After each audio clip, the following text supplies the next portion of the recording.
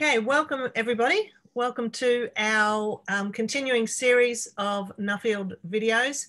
This is the year of living vicariously, which means we can't be out traveling. So we're doing our best to get a little taste of what the world is like by interacting through our Zoom meetings with some of our global network.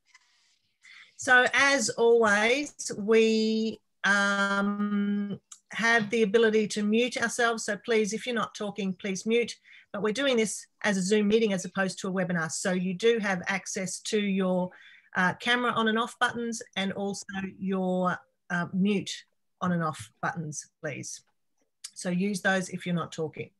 We'll be using the chat function. So if you have a question that you'd like to ask, please type it in the chat and the speakers will be able to answer those questions as we're going. And of course, we'll have time at the end as well. So this morning or this evening, wherever you are in the world, we'll be hearing from 3 speakers from the US. So I've titled this webinar, Droughts in Cali, Hurricanes in North California, and an Election Looming. So we have 3 speakers, one from California talking about weather and water and all things farming in Cali. We have a Nuffield scholar, 2018 scholar Archie Griffin, who'll be talking to us about farming in North Carolina. Then we have our chair of Nuffield International Farming Associates USA, which is quite a mouthful, Ed Key, who'll be giving us a brief snapshot of what it looks like to have an election in America. And of course, that's next weekend. People are voting now and what that election might be looking like. But no predictions, he tells me. So I'm going to hand over now to our first speaker. I'm just sharing my screen here. And our first speaker is John Chandler from Selma in California, who's a partner in Chandler Farms. Thank you, John.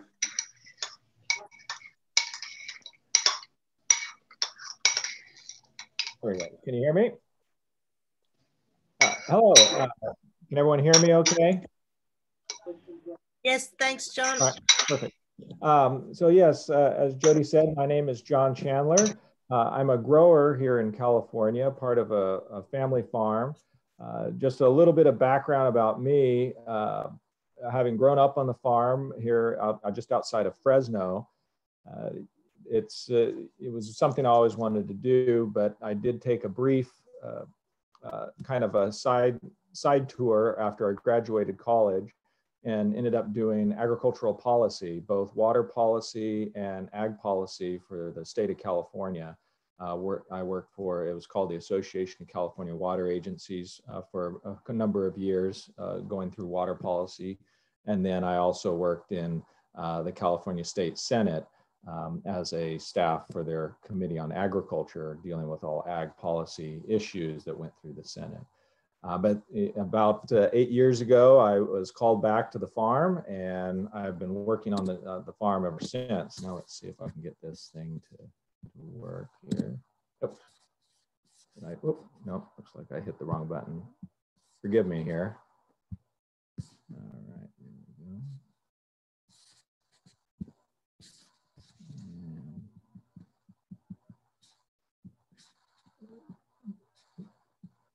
here we go. There we go.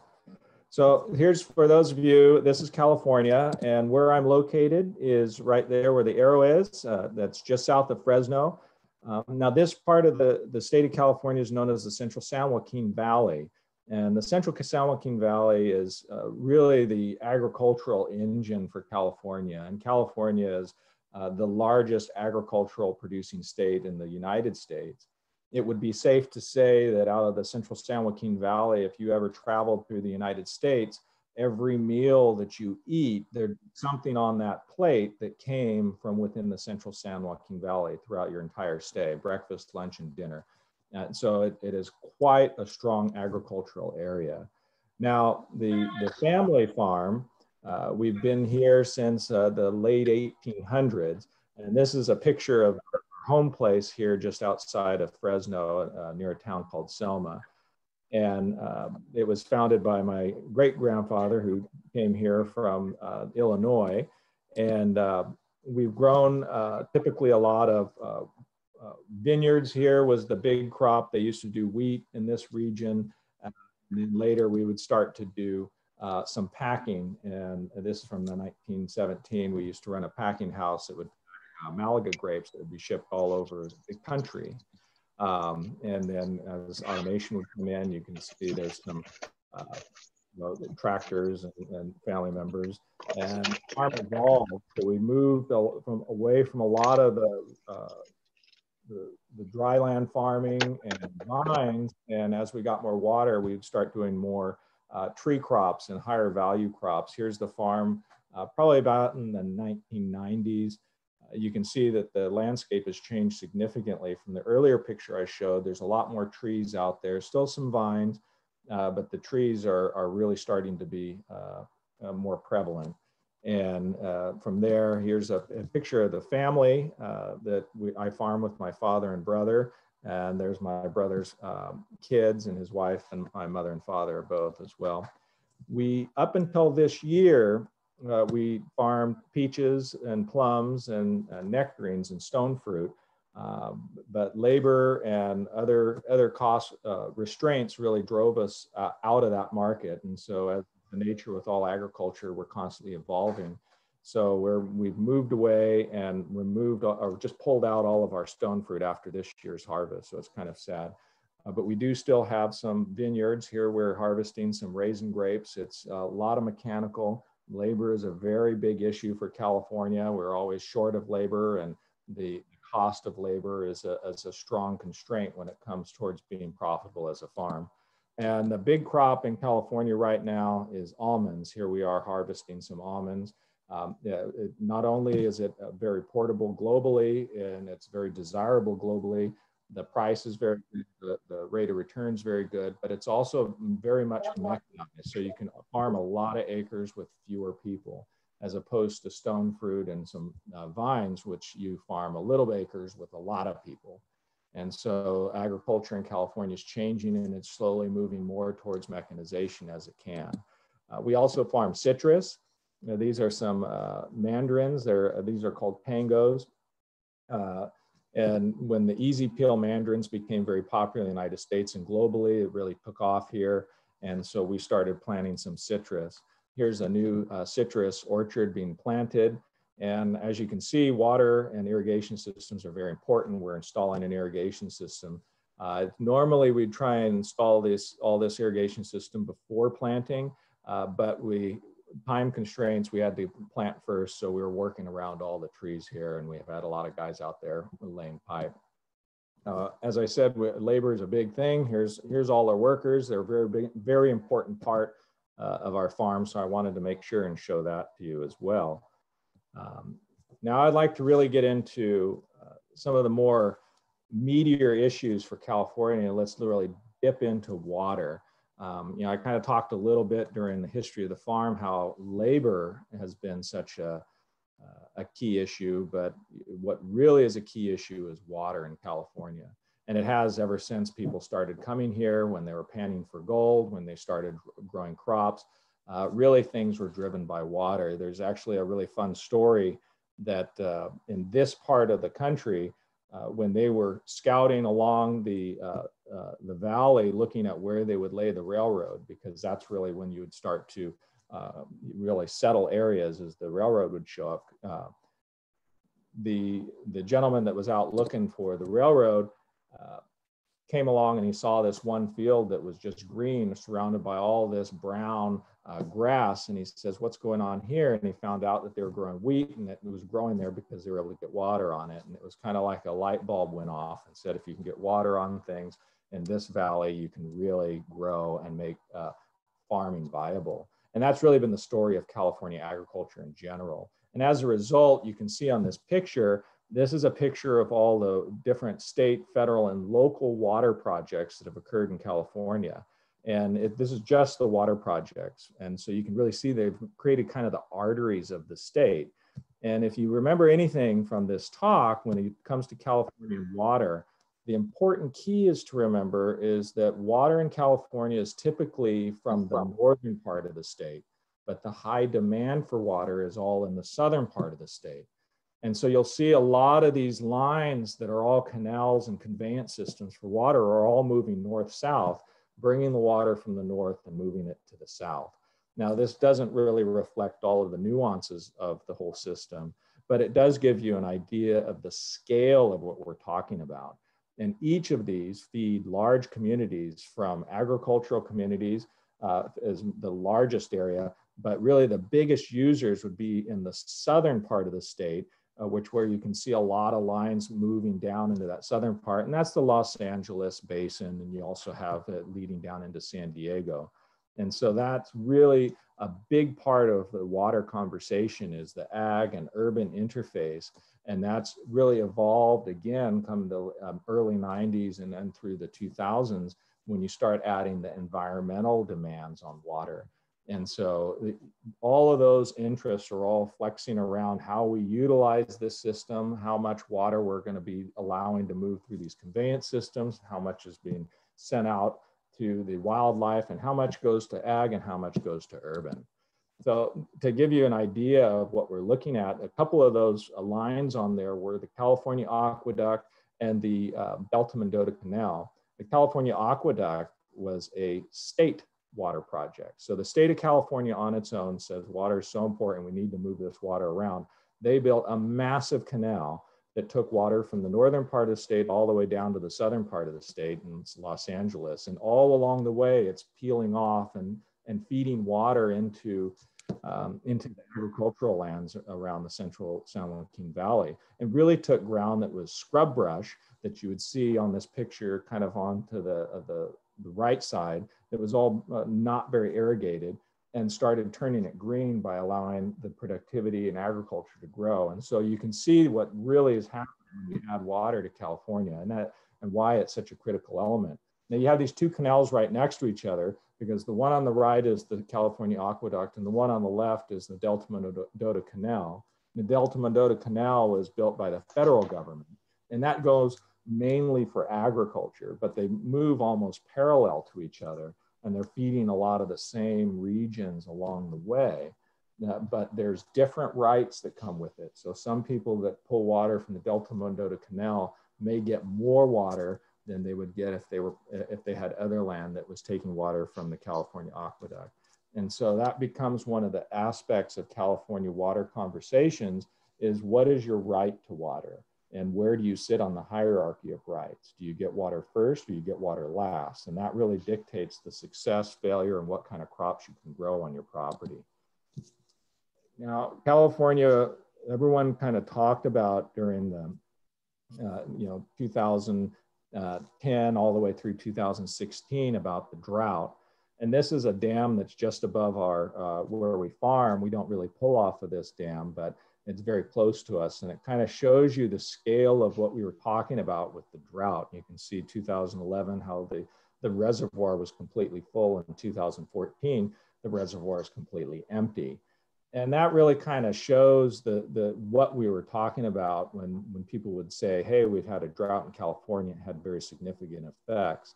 And for agriculture, what that really meant is for much of us, we rely on that surface water that would be conveyed to us through all those canals that were in that earlier map to provide us with the water necessary to grow. And in this kind of drought situation, that water is just simply not available.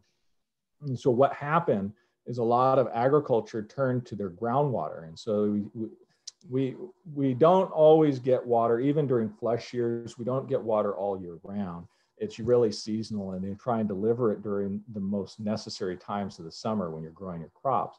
And so to fill in those times when you don't get surface water, everyone has groundwater wells. And so all the farmers started turning to their wells and they're pumping. And because the crops that we have, trees, unlike vegetable crops and unlike the wheat, those stay in the ground year round. And so we had to keep water on them to keep them alive and keep going. And almonds in particular are very sensitive to drought. If you hold back water from them on 1 year, they will suffer for multiple years afterwards. And so we started pumping a lot, and that created a whole nother problem, And in this picture, you can kind of see there's a lot going on, but you'll see these red areas, and this shows the fall in the groundwater levels throughout the state. And the red means it fell more than 100 feet, and the others show other drops in water level. And so what happened with the groundwater levels falling, it was the most we've really ever pumped out of that system in history. And so we started seeing a new problem arise where wells that had been good for 60, 80 years, all of a sudden started going dry because the wells weren't deep enough. And particularly in my part of the central San Joaquin Valley, which has historically always had good groundwater, our groundwater started dropping. We had it normally 40 feet down, it would drop to 80 feet down. And so farmers started calling up well drillers to say, hey, my well went dry. I need to get water in my crops. You need to come out and drill a new well right away. And so the price of drilling a well went way up. The availability to drill a well was very scarce, and it became a big problem.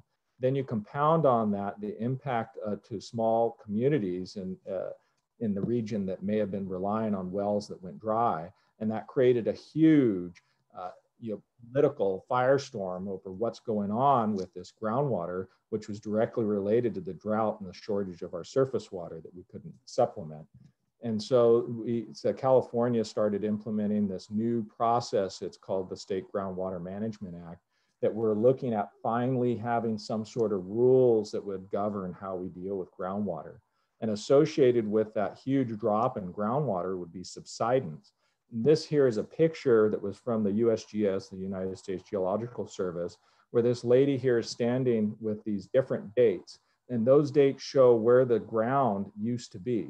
So subsidence really works that as you start pumping a lot of water out of the ground, what was typically held up by the hydraulic pressure of the water underground, it would fill all the orifices of a clay. As you pull that water out, the clay starts compacting and the ground starts to sink.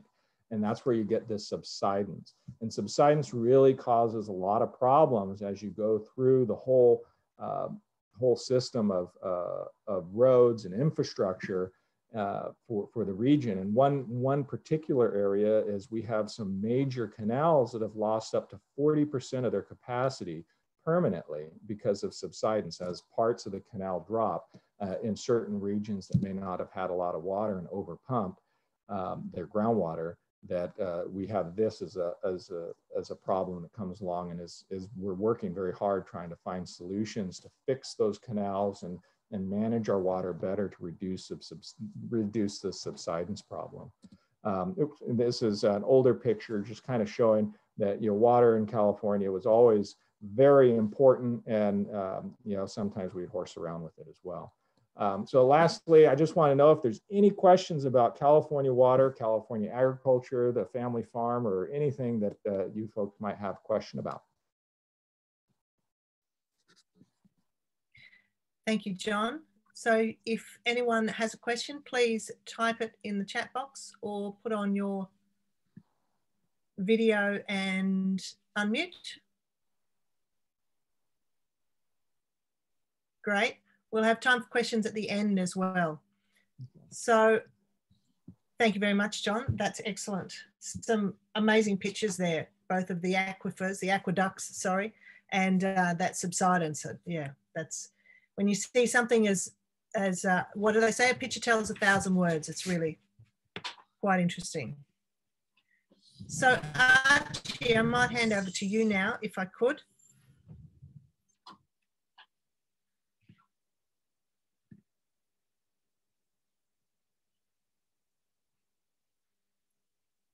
You're on mute, Archie.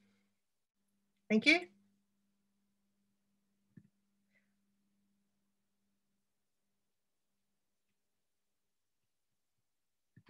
All right, sorry, I had it muted. Can everybody see that? Yes, thumbs up. All right, thanks, Brian.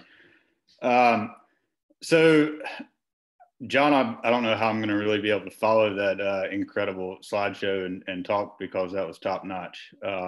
But I will talk a little bit about my GFP and my study, as well as how it's helped, I guess, change our farm, because we have been dealing with so many hurricanes. So I live in eastern North Carolina, which is on the very far eastern part of the U.S. I don't have a picture of that, but think about the furthest part east in the U.S. I mean, we are roughly 1 hour from the coast, and so we take the blunt of every single hurricane that comes in this area. Hurricanes have become a big deal in recent years because of, and I'm going to say it, even though most Americans don't really share the same thing, but it's, I think the climate change has impacted it. We have seen an increase in storms, and in our low-lying areas, the soil is very high in organic matter. And when we get hurricanes coming in, they typically drop generous amounts of water and rainfall, and as well as high winds. The closest thing I could pair it to in Australia, it would be something like a cyclone, which just called a different name. Generally with these hurricanes, we see winds up to 100 and some miles an hour, rainfall anywhere from 10 to 30 plus inches of rain, which is, excuse me, I don't know the change. But for us and our crops, it is very tough. To give you a little background on myself, I did not plan on coming back to the farm. I came back roughly 10 years ago after my father talking to me and kind of showing me as an only child. It was kind of, he gave it to me and he said, you can either come back or I can sell everything. So I made the ultimate decision to come back and farm. Our farm, we grow primarily corn, wheat, soybeans, and tobacco, as well as industrial hemp, sweet corn, and now we're moving in the direction of the farm to table and local grocery stores. We predominantly farm, let's say, tobacco is our cash crop. While it only amounts for 20% of our acreage, it amounts for 85 to 90% of our total gross income. It is a cash crop through and through. The rest of it is soybeans, wheat, or corn. Now, tobacco is a very, what's the right word I'm looking for, but it's a confrontational crop. But it is a heritage that we have grown and that we continue with. Tobacco in our areas, our soil is made for it. There's a reason why North Carolina grows some of the best in the world, and it's the reason why we continue to strive for it, because it produces such high gross income. But as you've seen over the years, from attacks from health organizations and all around the world, tobacco has become a target.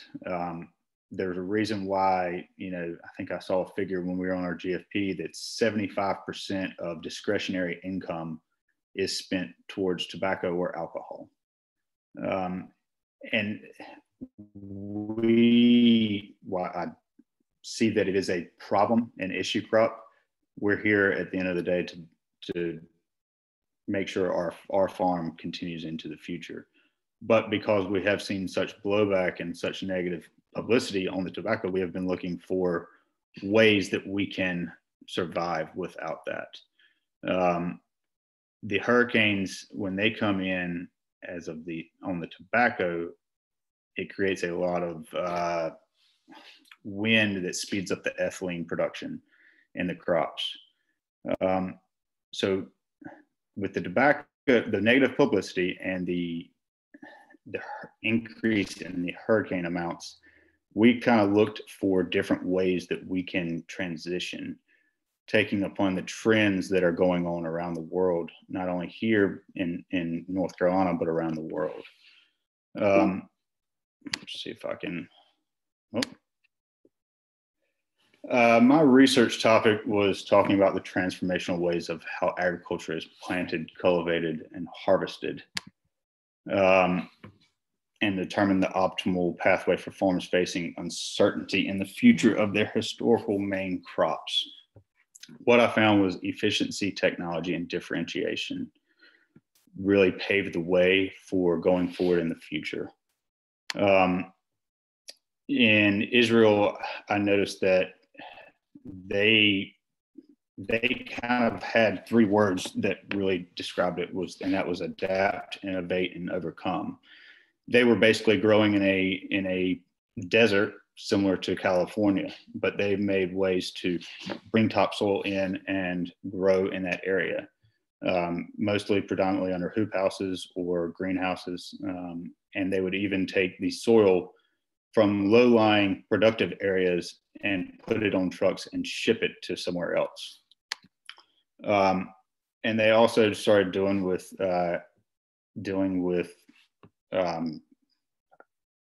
aeroponics, I guess you could say, instead of hydroponics. Ophir Langer, even though I don't know the first thing about dairy, this gentleman was the most interesting person I've ever talked to. And he said the efficiency is the most important aspect of agricultural production. Yes, technology is expensive, but is a vital component to maximizing efficiency. In Zimbabwe and Zambia, while they don't deal with a lot of hurricanes, they dealt with a lot of the challenges that we had. And that was the access to funds, profit margins are slim or cease to exist. And a gentleman I visited there, he suggested that he follows 3 different steps to overcome his challenges, and that is adapt, adjust, and then execute his plan. Technology and differentiation. Going forward in the U.S. agriculture, and specifically in North Carolina and in our farm, we are trying to adapt more of and implement more of a 360-degree circle of sustainability, or a circular economy, where we limit every little waste that we can and limit the budget line items. So that's recycling fodder that would normally be left on the field, or chaff that would be normally left on the field, and using that in anaerobic digestion, or recycling waste that would normally be taken to a landfill to produce energy to heat the rest of our operations. We're looking at a number of different things. But the differentiation part is we have focused more on, in the past, our farm has always farmed a commodity. And we've always been subject to what happens in the commodity. And those prices are on a global scale, and they have so many fundamentals that impact them that were out of our control. But the one thing that we feel is that we can control and target is people. So our farm is kind of taking a transition to start farming the people instead of the actual crop. And I remember my father used to always say, and he said this, one time, but I don't think he even meant it in regards to the farm, but those that refute change will ultimately succumb to the mercy of those embracing it. And when I talk about a 180-degree production cycle, it's most farmers have always been on that. They believe that inputs and outputs are the only thing that are on the spectrum. They believe that the higher your inputs go, generally equal higher yields, which equal higher profits. And I'm not saying that that's wrong, but I'm saying that generally farmers in the US have been duped into believing that the more you pump into something, the higher yields you get, the higher profits you'll get. And the higher yields in generally means higher profits. But we're transitioning to and trying to make a name and transition to a 360-degree production cycle aimed at the maximizing efficiency and minimizing and recycling inputs and waste. But there's one thing that you have to remember, you know, farming is easy and anyone can farm, but not everyone can make money and be sustainable and continue year after year. When I talk about a circular economy, the diagram in front of you shows a linear economy, a reuse economy, and a circular economy. In a linear economy, the raw materials are then used for production and then used to make a product, and then you end up with non-recyclable waste. In a reuse economy, which is generally what we are at now, your raw materials like fertilizer and seed are used to produce a crop. In that crop, you have your fodder or your chaff, but nothing else. You don't recycle any waste, any bad crop. And on our farm, if it's a bad crop, we just disc it under. We don't send it back into production. In a circular economy, it's a giant circle, a 360-degree production, that everything is recycled, everything's used, and it minimizes all escapes.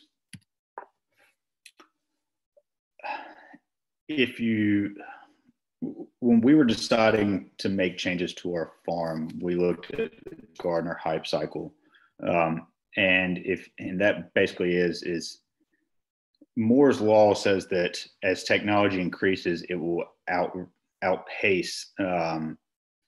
Technology outpaces its production cycle. So every day is something new comes up. If you look at robotic tractors, the hype of it is much higher than what it currently is. Drones, when drones were first introduced, everybody thought that, oh, well, you know, drones will be spraying with drones in 1 to 2 years, and everybody's going to go to, you know, unmanned vehicles to operate and apply chemicals. Well, as you can see, that did not come out. Those expectations peaked, but they never really came to fruition. And that sends it to a trough of delusionment. Your genetically modified seeds now are almost where we're at, they're reaching their plateau. There is really not that much more optimism for them. Their expectations are much lower now. There might be some changes, but how they affect and how at the end of the day, those seeds, they don't protect us from storms or hurricanes or anything. There's really nothing that we can do when it comes to nature. There's nothing that we can do that we can control when it comes to nature. If you look at the least expensive technology for generating electricity by county across the US, you generally see in the Midwest a wind and a little bit of solar. In North Carolina, on your far right-hand side, you see a lot of solar. Solar here has been increasing over years, and it's something that is taking up farmland that, you know, is used to grow our crops. In Beaufort County, where I live, we are the highest producer of soybeans and corn in the entire state. So when those solar plants come in, generally they take up valuable farmland. And our plan on the farm was, how do we mitigate that? How do we keep our farmland but not fall victim to your hurricanes and your land being taken from solar plants? It's my belief that energy, while it will be good, it's not right there. This was an article from Scientific American where it detailed about how electricity and solar and energy is just on the cusp, but the technology there to sustain and store that energy is not there. So I think that's where everything's going towards in the future. Oh, this was a good one. Somewhere in the world right now, someone is complaining that GMOs are unnatural while eating seedless grapes. I always get a kick out of that, but I'll let you take that as you want it. So as we started changing our farm and thinking about where we were going to take our farm, we started considering, the three-layer model of competition, which was your reputation, your distinguishing features, and your commodity, or your brand-driven compare features and price is how they distinguish. In many industries, your reputation is based off extreme loyalty. But in most industries, your distinguishing features are where the battles are fought and where all the money is made.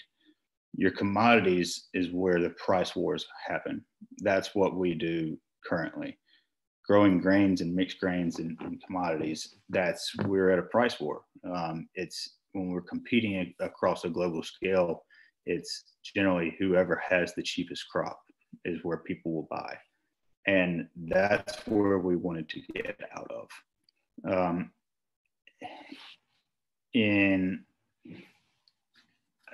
Let's see here. This is the first time I've seen this in a while, and I didn't know exactly this one was on here. What we wanted to do with our commodity crop in our farm is transition from the commodities into this distinguishing features. And how do we do that is by pertaining to people's trends and their likes, and not only just farming the crop, but farming the people. So we did that through innovation. But over time, all distinguishing features that matter to your customers will become part of the commodity level offering. Basically, in other words, they become a basis of the competition, because what we do on our farm can be copied. So it's a transition that is very challenging, and you have to constantly be innovating. Like I said, no good idea goes uncopied. Let's see here. Take a quick look at the U.S. wine snapshot. It's the third largest aggregate consumption of wine, 31st per capita and holding. A $20 billion industry. California wines had 2/3 of the market share of unit sales. Competition from all over the globe. Industry is consolidating. Top 8 producers produce 75%. It is intense competition and pressure on prices. This is where we really started to apply our farm, and we call it the business competitive strategy canvas. Most farms have your price, your ideological terminology and distinctions, your aging quality, above the line marketing, vineyard prestige, your wine complexity and wine range. What Yellowtail, take for example, Yellowtail did is they dropped and eliminated the aging quality and above the line marketing. They didn't do that. Your vineyard prestige, they raised that up and started taking people into the actual grocery stores and dressing up as individuals from the outback. And people liked that. They pertained to their senses because they thought that they were getting a taste of Australia. Little did they know it was dirt cheap wine. It was awful, but it was still entertained their senses. They created an ease of selection and fun and adventure. And that's what we're trying to do with our farm going forward. And what we see today is farms going forward in the future is moving towards more vertical farming and pertaining to the people instead of just the commodity, kind of erasing that middleman, the commodity brokers, and going that route. One thing that we use is a blue ocean strategy, and that is do not take industry conditions as given. Reshape them in your favor and do not seek to beat the competition. Focus on creating and capturing good demand and pursue differentiation and low cost. If you don't know what a red ocean or blue ocean strategy is, I highly encourage you to look at it because it changed the way we thought of our farm.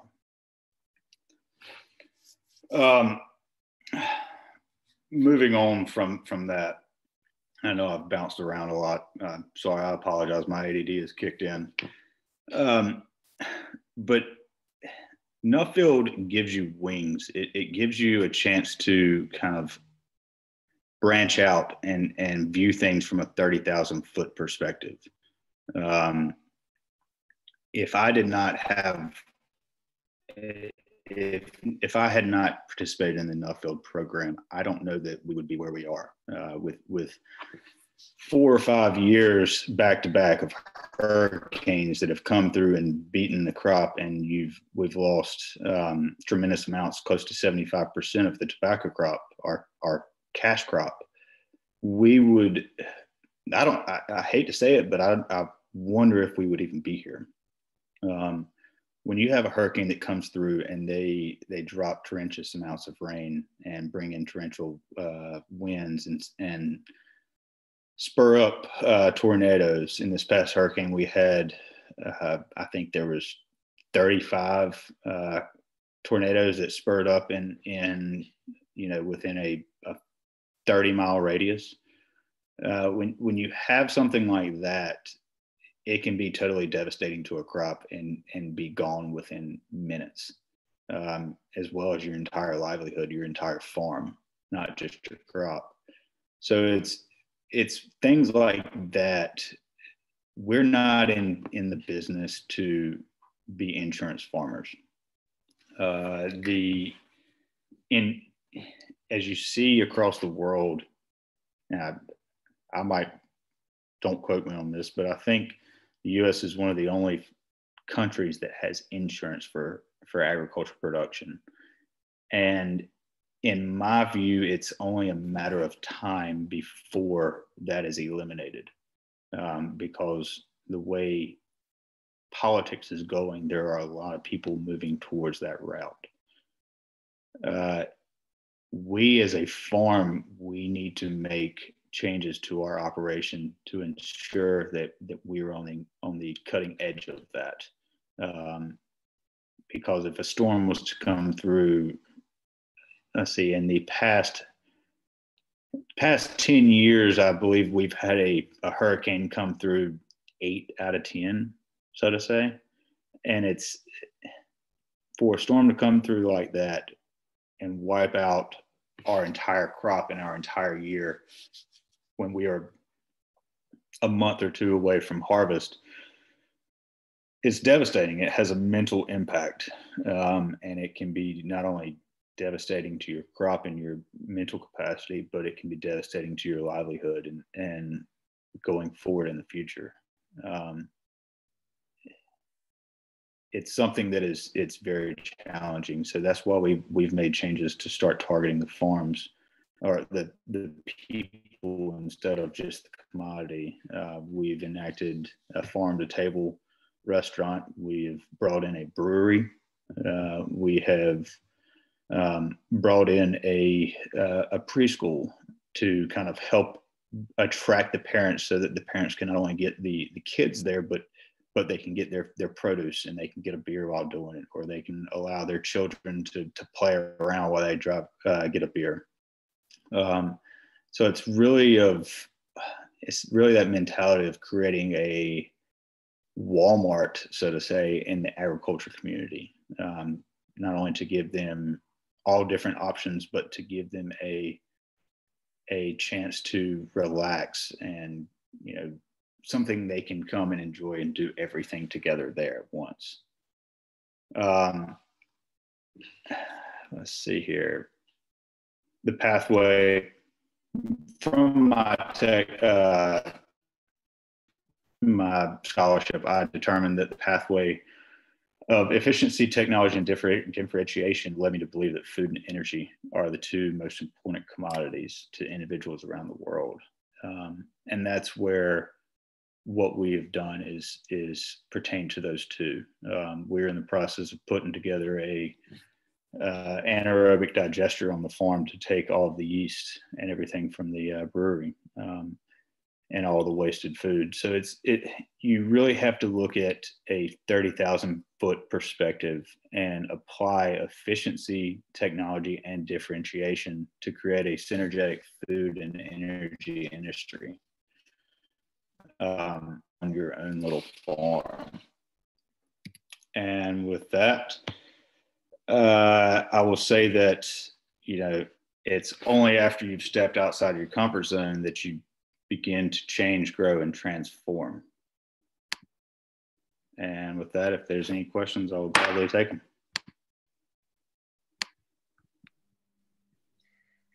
Thanks very much, Archie.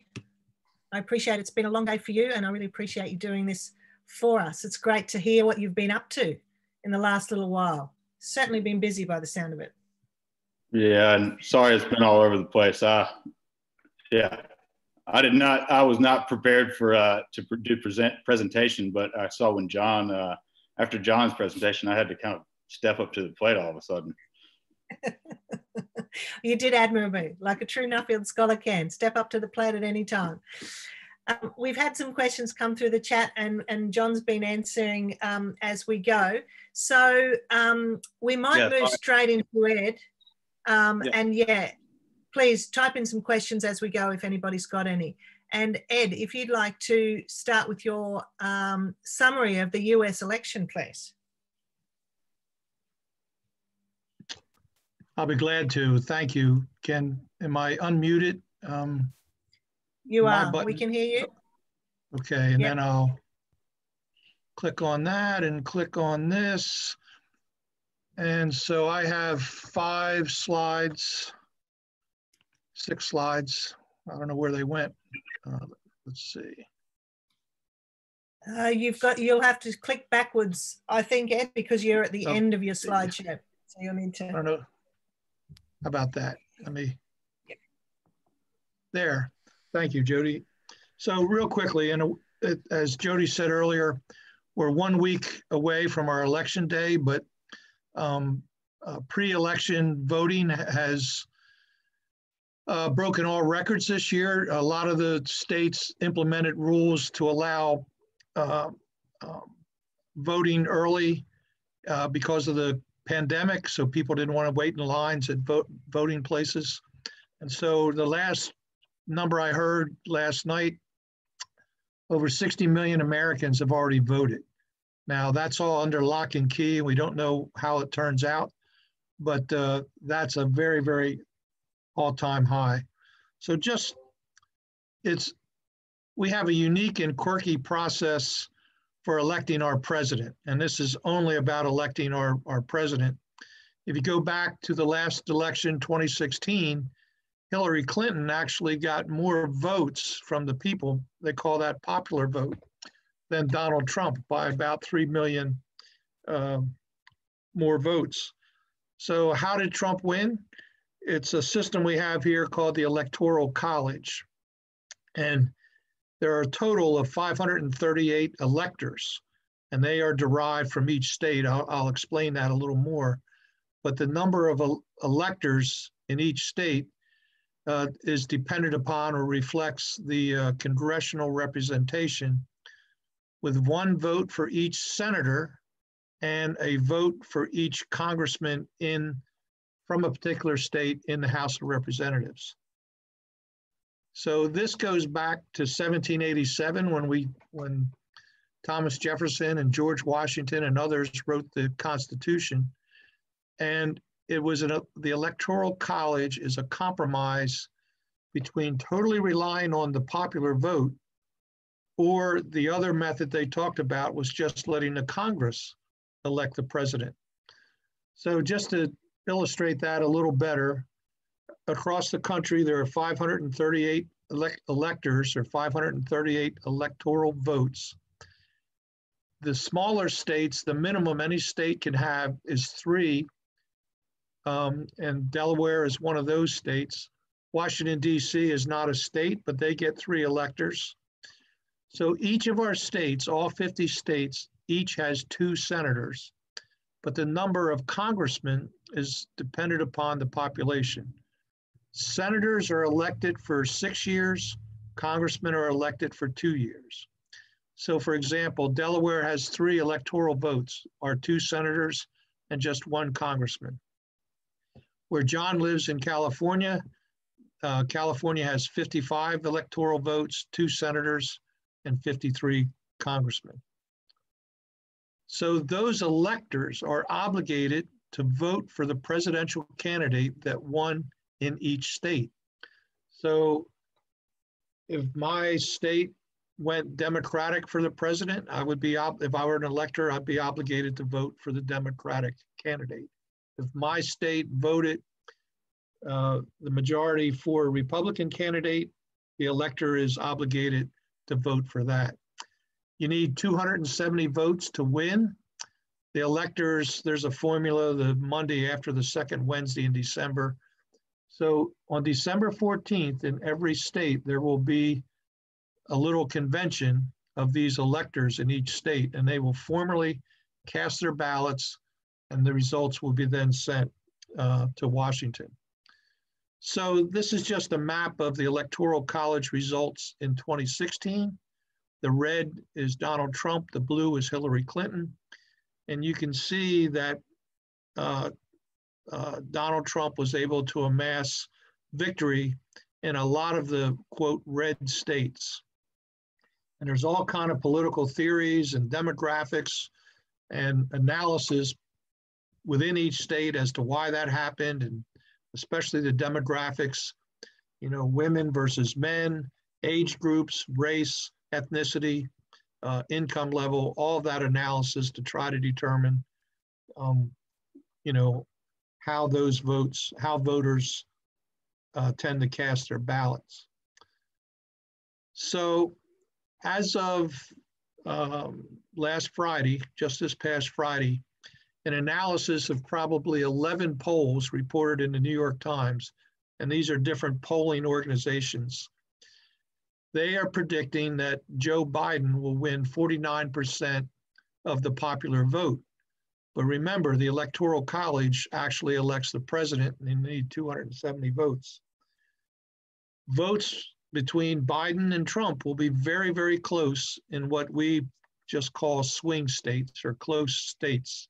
And, you know, the swing states can vary from year to year depending on who the candidates are. But those states listed, you can see the number of electoral votes they have. Florida is one of the bigger ones, in Texas. And so those, we just don't know how those states will vote for either Trump or Biden. In 2016, it was somewhat of a surprise that Trump won in Pennsylvania, Michigan, Wisconsin, Florida. And that's what, those are some of the states that put him over the top. So one more slide. Again, polling data looking more closely at the states. You can see on the left, the blue Biden, and on the right, the red for Trump. The polling analysis says there's 169 states they predict will be solid for Biden, and for Trump, 101 solid for Trump. And then a little less sure, they call that likely for Biden, 47, 11 for Trump, and leaning for Biden, which is even shakier in the prediction, 32 for Biden and 13 for Trump. The key point here is there are 165 electoral votes that are just seen right now as a total toss-up.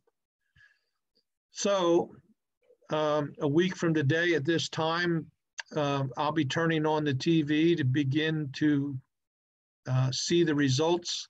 They really don't release them until the polls are closed in the different states. No predictions from me. Anything can happen in this election. I will conclude by saying this has been the most polarized and tension-filled election in my lifetime, and I'm 69 years old.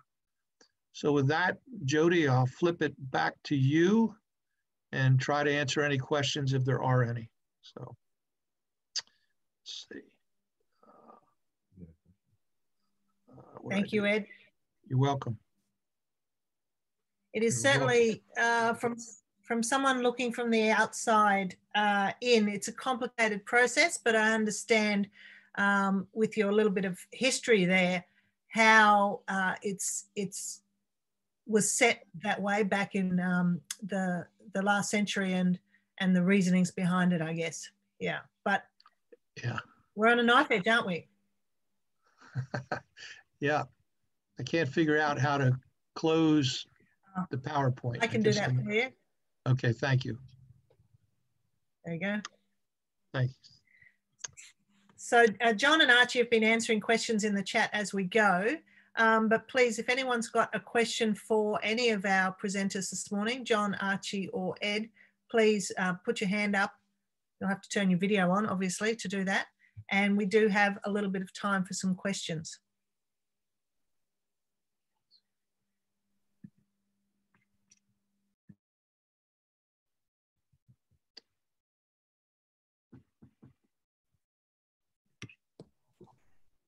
Bernie, you had a question?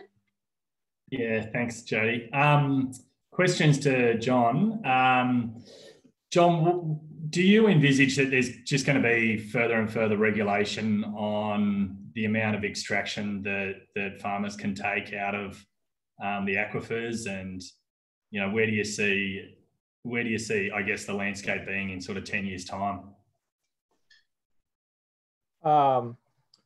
Yeah, for what we're allowed to take out of aquifers, that's actually been the huge battle that we've been fighting in California for a long time, is just that determination.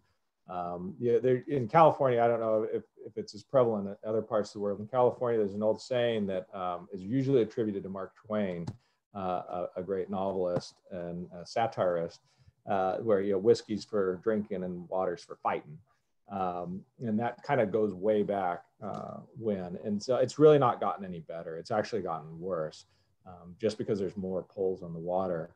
And so we are seeing right now is that water war is intensifying. Now, on our district alone, as an example, it's not necessarily that it's being regulated out yet, but we're kind of hemmed in. We've really utilized every drop. And so there's districts, water districts downstream from where we are that are using the legal system to try and access more water, so, you know, arguing over efficiency of use.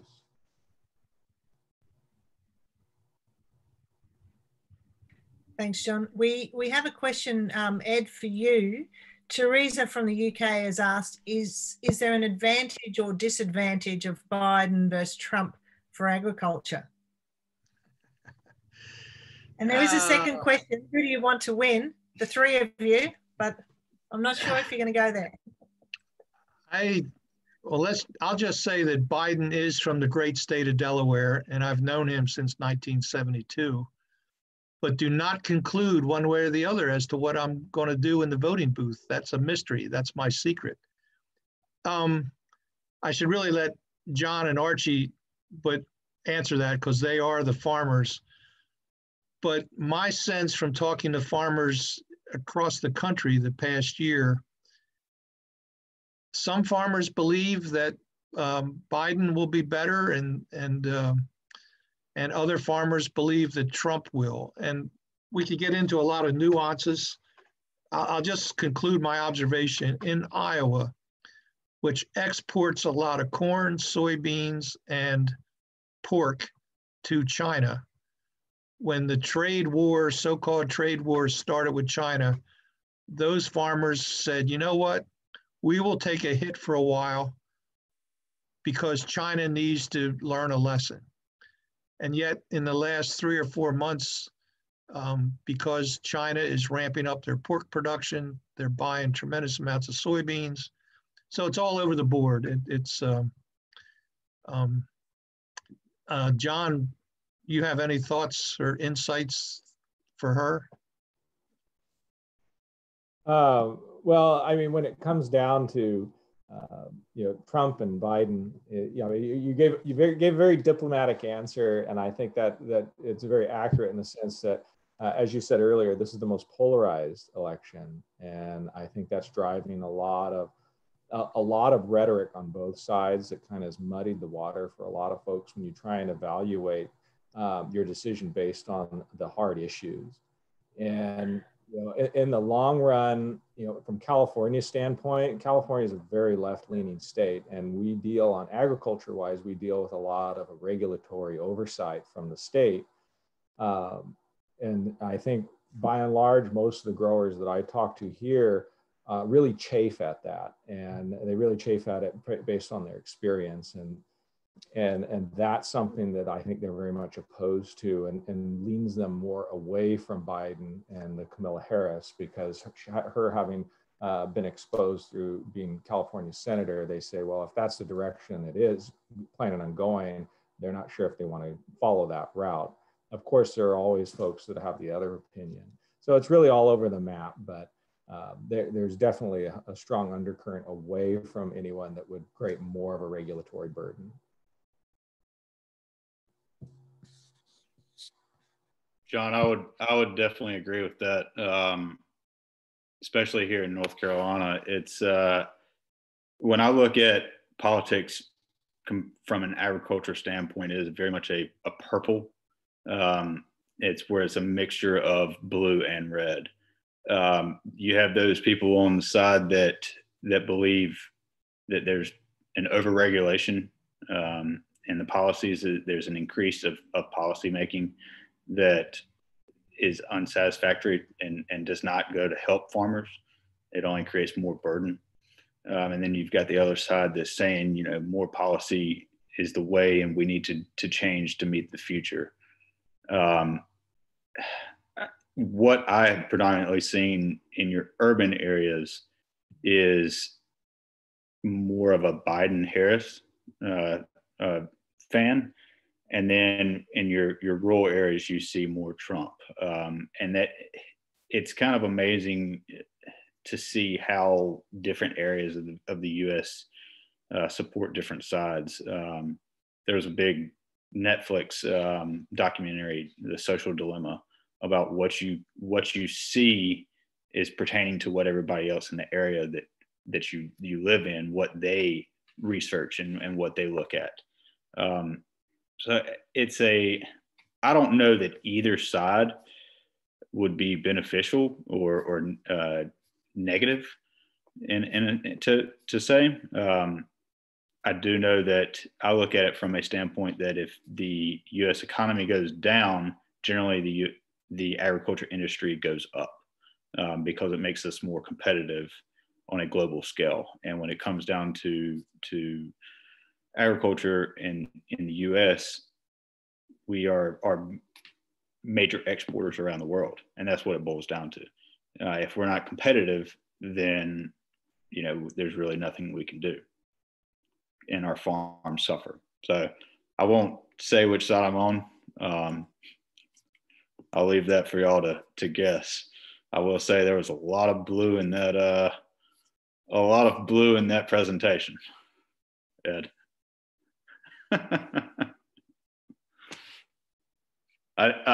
We can't hear you, Ed. Ed, you're on mute there. Thank you. Let me make one important point about the question, or to the question. Basically, would one candidate or the other favor agriculture? And I've hosted the GFP groups as they come through Washington, D.C. for 5 or 6 years now. And our goal is to give all of you the sense that We visit the executive branch, so that's whoever is in the presidency, and visit the Department of Agriculture. Then we go up on Capitol Hill, where there's a whole mix of Republican and Democrats.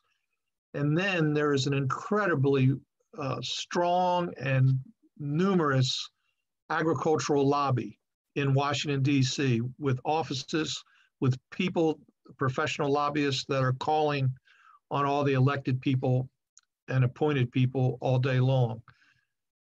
So those lobbyists represent national farm organizations, they represent commodity groups, they represent other ag issue groups, and they represent the multinationals like Corteva and Bayer and Syngenta and others. So it's, you know, I don't think anyone can say with all that discussion, all that rhetoric, all that lobbying, that one party or the other is better for agriculture, with the exception, perhaps, you can expect more attempt at regulation on environmental issues in particular from the Democratic Party. But the discourse that goes on is intense and meaningful and buffers a lot of what some people might expect. So just an observation that I hope made sense. Johnny, you've got a question? Thanks very much to all the speakers. I'll try and save us and pull us out of the politics chat.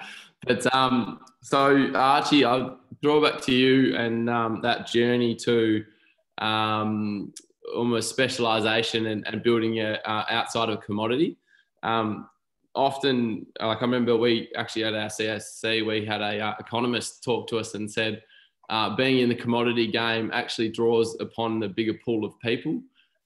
So I wondered, in that journey into drawing out of a commodity, how have you kept efficiency and ensured that you've still got a big market pool to sell your products? So I guess we've kept in that efficiency is we have tried to implement new things every so often. We don't try and jump and be radical. Try and move slowly and try an idea and make sure that there's a market there before we actually move forward. Make sure that there's a demand there. It's almost it's a mix between making sure that demand is there, but almost on a sense of that old saying of build it and they will come. If you don't, it's one of those risks. You have to take the risk and jump out there and build something, and hopefully they will come. But you have to analyze your situation, not only analyzing your farm and the people's demands, but analyze your neighborhoods. Are you in close proximity to a large amount of people? What is the general trends of people? Are they trending more towards organic or non-organic, or do they want produce year round? And I'm not going to lie, it's been a extreme undertaking, and it's something that I did not really foresee. And my frazzleness is taken over at times, and my ADHD is just continue to skyrocket. As you could tell in my presentation, I was bouncing all over the wall, and in my mind it makes sense, but sometimes when I'm talking to people, it doesn't come out right. But I guess it's just taking time and analyzing situations. Don't jump to conclusions, and that goes to say for all farms in all industries. You can't jump into conclusions and make a decision off of a whim. They always say, assuming one thing's, well, assume just stands for making an ass out of you and me. So. Fantastic. And be careful what Facebook says. Yes. We have time for probably one more question. Do we have any other burning questions before we close for this morning?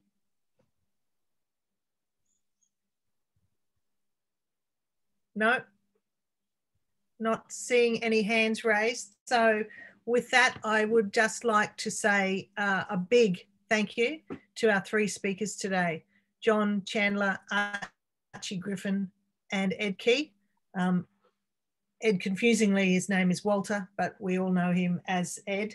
So thank you very much to our three speakers. It was really great to see some you know, in the short space of time that we have, some meaty content about the issues that have been faced in California. And Archie, I think you've done some really wide reading there with some models that you've been able to apply to your farm. So yeah, really interesting stuff. And I've taken some notes, and I'm sure some of the other participants have as well. So thanks for answering the questions in the chat as we've gone along. That's really appreciated and makes it run quite smoothly. So with that, I'll close for today. Just a reminder before we go that our next webinar is actually a series of 5 days in a row that I've been looking forward to all year, actually. It's taken a lot to get it together. And of course, COVID has been delaying it because we are planning a week of virtual GFP visits in Kenya. So COVID situation in Kenya, like in a lot of places, has been up and down, but we think we're right to go. So we have 1 hour a day, every day for 5 days at the end of November, so 23rd to the 27th of November. It will be back in the evening time for Australia, which is mid-morning for Kenya. I can't remember off the top of my head, but it's probably the middle of the night for Canada and the US. I'm sorry about that, but we will be making the video available to our scholars only. It won't be public because we are trying to do it like a GFP. On a GFP, you often get down to quite technical and personal details about a farm and their finances. So we won't be making the videos public at this stage, certainly not the wrap-up video on the last day on Friday, the 27th. So those videos are being organized now. So we'll have some video content and some live content by our GFP host. Our general host in Kenya is Sarah Flowers, who works for Kakuzi, which is a big agricultural company over there, specializing mostly in avocados, but in other tree crops as well. And also by Stuart Barden, who's a 2009 Australian Nuffield scholar who now lives and works in Kenya and has a dairy farm there. So they're two of the businesses that we'll be looking at, and more details will be shared with you before the 23rd of November. So moving back to today, as I said, I'd like to thank our presenters very much for today, and I'd like to thank our participants for listening and actively being involved as well. So have a good day, everyone, and good evening. Thank you. Thank you very much. Bye-bye.